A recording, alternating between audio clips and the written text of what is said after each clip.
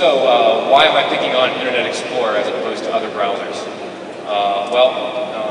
Through no fault of its own, it's a target of opportunity.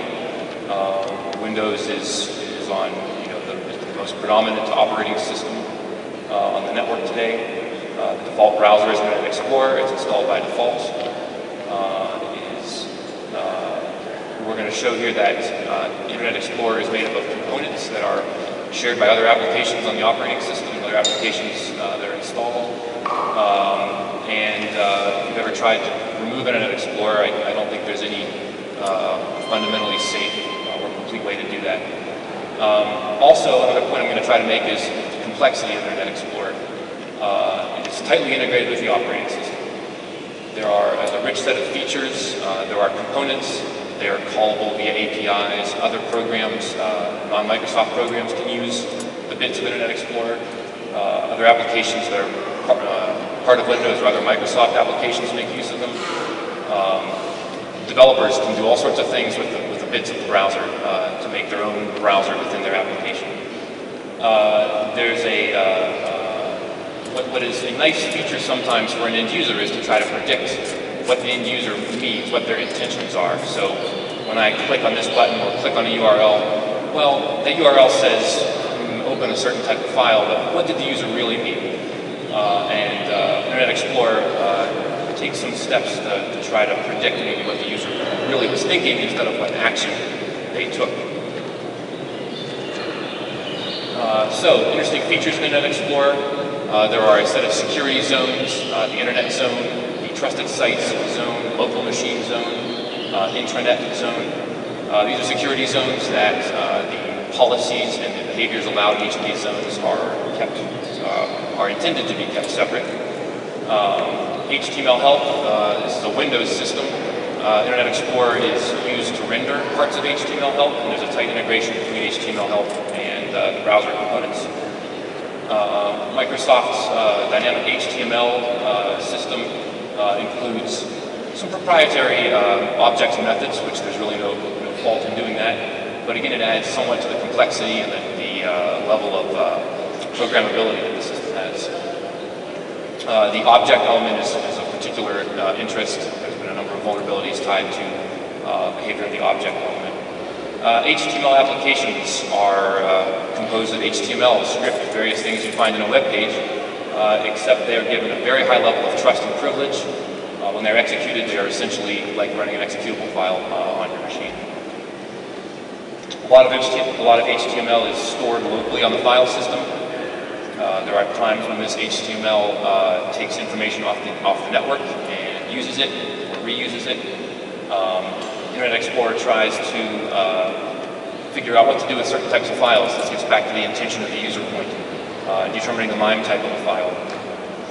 And there are a number of protocol handlers. So HTTP:// is a very common protocol we see all the time.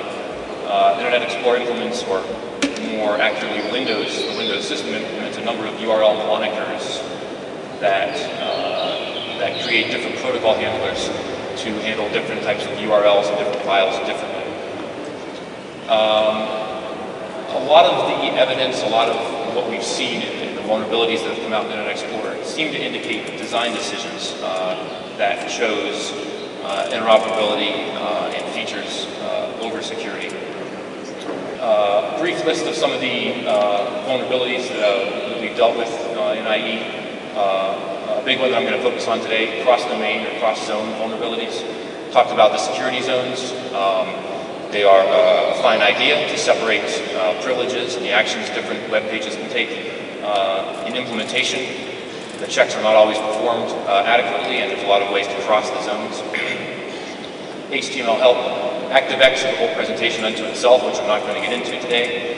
And I'll mention killbits in the end, setting the killbits, which turns off an ActiveX control. MIME type determination we're going to talk about today. URL monikers. The HTML that's Microsoft specific. Again, it's not really a vulnerability, but the complexity of it and the additional objects and methods. The complexity breeds insecurity, which is the point I'm going to make. There's a lot of control over the graphical user interface, the GUI, the title bar, the address bar, the status bar. opening windows that cover the entire screen, opening windows off screen, changing the address bar, changing the status bar. These are not necessarily vulnerabilities, but they greatly improve an attacker's ability to spoof the screen, spoof the address, fool the user into what's really going on. I'm going to talk about MIME type determination, and this is really a borderline case. I'm going to label it a vulnerability in the sense that it violates an implied policy. In my example, if I click on a URL and I clearly see in the status bar, for instance, that it ends in .jpg, I believe I'm getting an image file. However, Internet Explorer wants to be helpful and try to figure out what I really meant by clicking on that image file. So while the user may think I want to view an image, Internet Explorer is going to try something else, as we'll see next. So IE wants to know, how do I handle this file? I can handle it internally. I can view the image. I could parse the HTML with the imHTML component. I can prompt for download or save or run. Or I could automatically run an external program, Acrobat Reader or a plugin, something like that. What it turns out Internet Explorer will do in most cases, it will read into the file. It will download all or part of it and read into it, and try to match the contents of the file to a list of known file types, known MIME types. If it finds a match, it's done thinking and it says, that file is what I matched it to. It returns that to the browser, and the browser then takes the appropriate action. If IE is unable to make a match when it reads into the file, it might look at the HTTP content type header, and it also might use the file extension, which a lot of Windows users are familiar with. People think, JPEG.jpg means something, .exe means something. So as we see here, this is going to fool the user a little bit. An example URL ending with a file with a JPG extension. Sure, I think that's an image. I've clicked on JPGs in the past. It's an image. In fact, in this case, the JPG file is actually going to be an HTML file with some exploit script in it. I click on the link thinking I'm getting an image. It's going to show in the browser. IE, on my behalf, thinks, well, maybe you didn't just want to view an image. I'll read into the file and check it out for you. It finds HTML inside there. It says this is an HTML file. I'm going to hand it off to the parser, and it will then display HTML or run the script appropriately. A lot of the attacks, a lot of the cross-domain attacks, an attacker can further their chances of being successful by, instead of pointing URLs to malicious HTML files, they can point to a file ending in anything else they want, JPG, GIF, anything whatsoever, which might encourage a user even more to click on the link and run the attacker's code. And Windows Media Player is involved from time to time. Again, there are Microsoft media formats which can contain URLs and scripting even, and these can be used sometimes to cross zones and to affect other attacks. So I'm going to focus first on cross-domain and zone vulnerabilities. So these are vulnerabilities that allow code from one domain to execute in the context of a different domain. Domains can be in different zones in Internet Explorer parlance. So in this case, attacker.com might be in the Internet zone by default. And since I use my online banking site, mybank.com, might be in my trusted sites zone.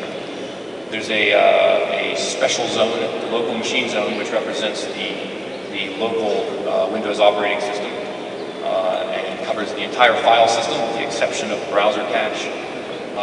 And this zone has greatly increased privileges. It really extends the trust boundary of what script or web site code can do.